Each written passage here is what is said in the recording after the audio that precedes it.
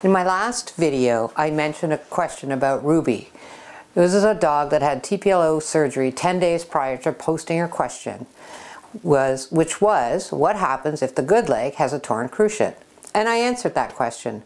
But today's video answers her second question, and her question was, how long does it take to build muscle back in the leg that had TPLO surgery? So to answer this question, first you have to understand the stages of healing, to understand how long it will take muscle to rebuild. This is going to get a little bit technical, but I really think you need to learn this to understand how your dog is going to progress. The first weeks are the acute and subacute phases where inflammation and pain are present. That's why your dog's on medications. And it's important to note that within 72 hours of disuse of a leg, the muscle starts to atrophy. This means it gets smaller. And that is worse if your dog has not been using the leg for a period of time before surgery. So it may be even smaller following surgery. This is why it's so important for the first 2 weeks to do icing, heat, massage, passive range of motion, and gentle weight shifting, as well as taking the medications that your veterinarian has prescribed. The passive range of motion and weight shifting is a gentle and easy way to try and help reduce muscle loss and pain. I have 2 videos on this, one to use ice and heat, and the other one is what to do the first week following TPLO. So go check it out if you haven't seen it already. The third stage is called remodeling. And this is where inflammation and pain have pretty much resolved. And this is at about the 10 to 14 day mark, and typically when stitches are removed.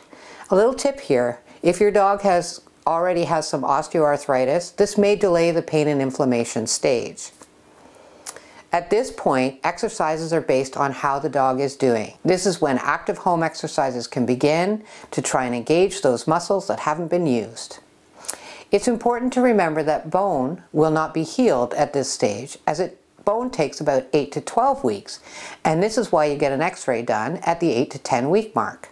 A little tip here as well, your dog may tell you otherwise, which is why you're sent home with those horrible restrictions. And believe me, I've seen it all here. The goal of the x-ray is so that the surgeon can see how much remodeling has occurred. You can expect at this point, the 8 to 12 week mark, that the bone is about 75 to 85% healed. And at this stage of the game, most surgeons will remove any restrictions, or at least most restrictions, and allow longer walks and that kind of thing. And just remember, if you haven't been doing any exercises, when your vet tells you you can let him do whatever, and you haven't been walking him or exercising him, he could actually injure a muscle. So it's better to start slow. Now the juicy part. And watch till the end, because I'll give away how you can improve your dog's muscle recovery at home with no underwater treadmill. Haha. So at the 2 to 3 mark is when we start engaging wasted muscles using a home exercise program. It can take anywhere from 6 weeks to 6 months to rebuild to normal strength.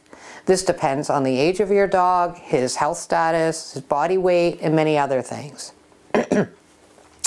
So there was a study comparing 2 groups of dogs following TPLO surgery, and one group had no home exercises, and the other group had a progressive home exercise program performed 2 times daily for 5 to 10 minutes for 12 weeks.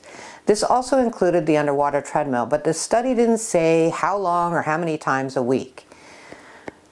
I will do another video on my thoughts on the underwater treadmill for building muscle. And yes, I used one for almost 15 years, but I don't anymore.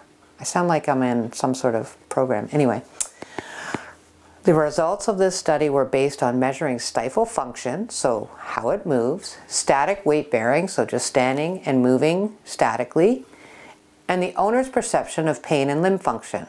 And for geeks like me, this was called the Canine Brief Pain Inventory, or CBPI. So wait for it, and I'm sure you can guess the results of this one.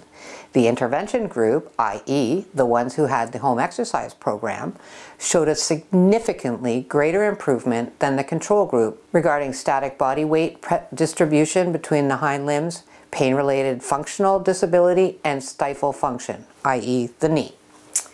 So the take-home message here is if you start a home exercise program 14 to 21 days after TPLO surgery, your dog will have improved knee function, weight bearing, and less pain, which means your dog will have a quicker recovery of muscle mass. Make sure you subscribe and like, and I'll see you soon.